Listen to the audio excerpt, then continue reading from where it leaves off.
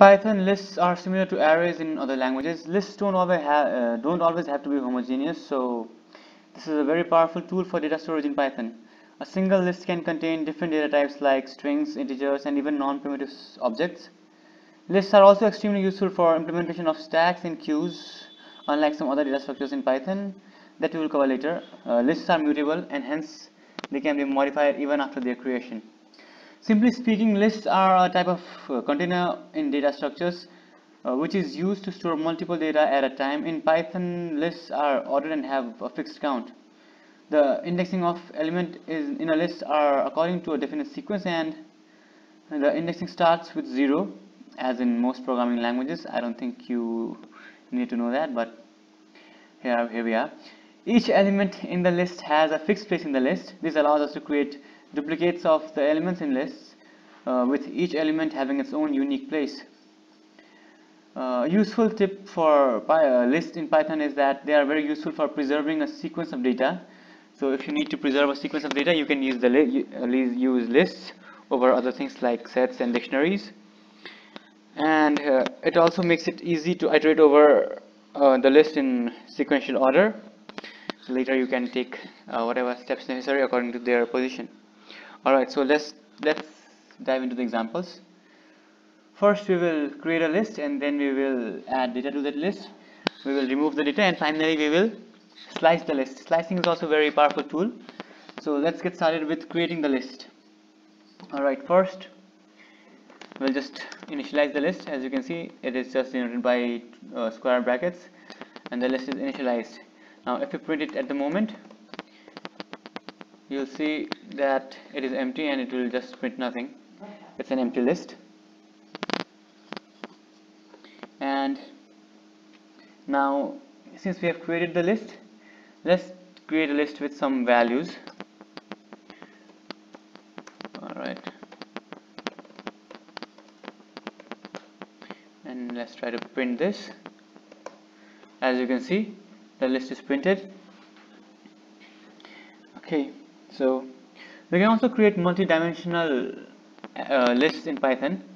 This is very simple, just like we did with the normal strings. We can write Python list, and then we can have another list. We can have another list, and that contains whatever values you want it to contain. I'll just write multi-dimension. So as you can see, there is a list. This is the outer list, and this is the inner list. Okay, I think I messed up the spelling. Alright, here we go. Now it is now in list we have a multi-dimensional list. If you print it now, we'll be able to see that. See, here we have our multi-dimensional list. Alright, this is all for the creation of list. Oh yeah, one more thing is that you can have multiple data types in your Python list. So you are just like most of other languages, you are not confined by one data type in a list. You can have multiple types. So I really like this feature of Python, but you also have to be very careful with this. Anyhow, here's how you do that. This is list, this is 1, this is 1, this is 2, and this is 2. So this is string data type, and this one is integer data type, and you can have both in your list. And simply we can check this like this, and the type is also preserved. See, this is a string and this is an integer. Okay, now we are over this creation of lists. Now let's move on to adding the elements to the list. Basically speaking, we can add objects to a list using append method, and also there is another method called insert and extend. So basically, let's start with append method. Let's say we have a list called Python 1, 2, 1, 2. Okay, now if we print it, we can see the list. Now let's add something to the list. As you can see, the append takes an object. It can be anything. So let's say appended. append appended. Now we can print the list. See, this appended is added to the end of the list. So this is one whatever you want to call it, like limitation of append method, that the object is added at the end of the list. So if you want to add any object to any desired location in the list, you need to use extend method. Here's how you do that. Not extend, I'm sorry, it's not extend, it's insert. So as you can see, insert takes an index and an object. So let's say you want to insert something to the first of the list, to the starting of the list. So you will write 0 as list start 0, and you will say first object, and if you print it, you'll see that the first object is added to the beginning of the list. Alright, now using this append and extend method, append and insert method, you can only add one object at a time. What if you want to add multiple objects at a time? If you want to add multiple objects at a time, you can simply use extend method. Let me show you. See, let me just show you. Extend takes an iterable. If you can see, it takes an iterable object, and there is a list. So you can have a list here, and 1, 2, 3, 4, 5, and if you print it, sorry, I messed up. If you print it, you'll see that 1, 2, 3, and 4 are added as individual items in the list. They are not a nested list, but it is added as items, specific individual items at different index in the lists. Alright, this is all about adding items to the list. Now let's move on to retrieving the items from the list. Okay, let's initialize the list. Let's call it 1, 2, 3, 4.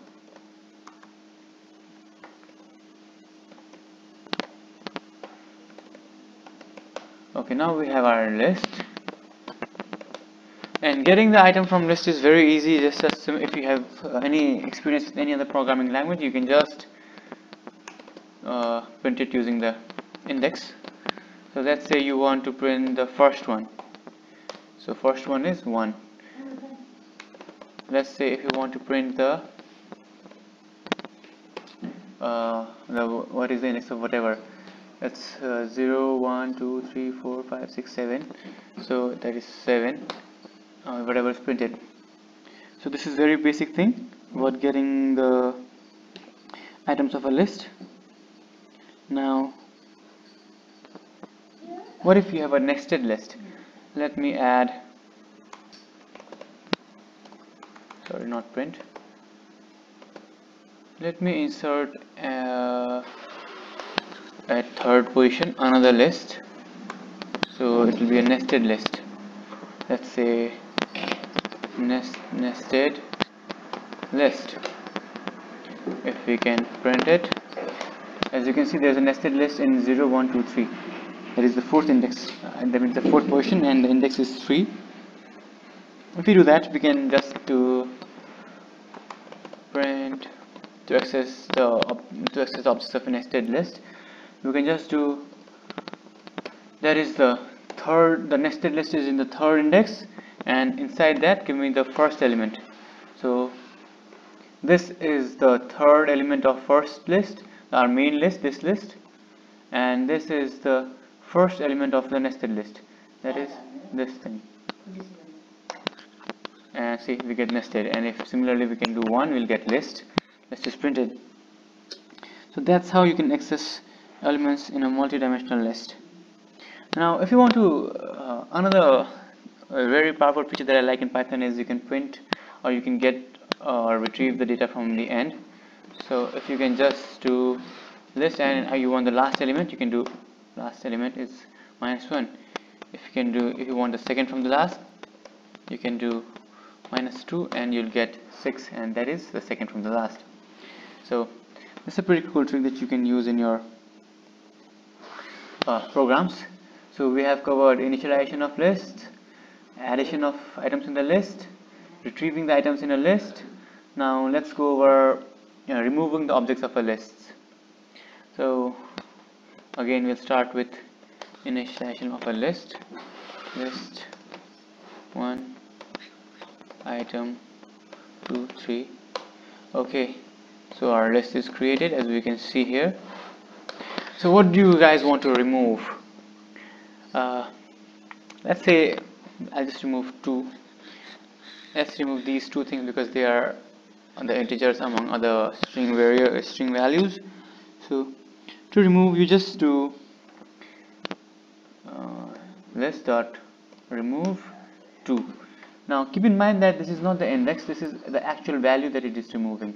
So if the index was 2, the 0 1 2 item should be removed, but this is not the actual object's value. This is not the index value, this is the object. So 2, this 2 will be removed.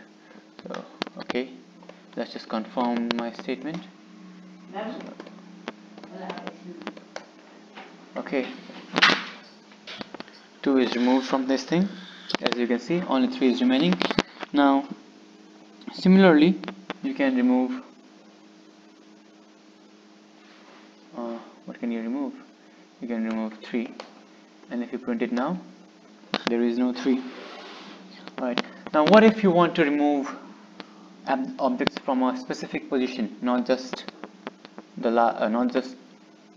according to values, but according to index? In that case, you can do pop. Now if you do pop without any parameters, it will just pop the last item of the list. In our case, this is the item thing. So if you pop it and then we print it, as you can see, there is no longer a item object in this. Now since it's just 2 elements, I'll just add some more. Let's just say let me add some more things like a comma 1 comma 5 comma. Okay, let's just check the list. Okay, some more items are added. Now if I want to remove a specific index, then I can go print dot pop. Sorry, not print, I'm getting confused a lot.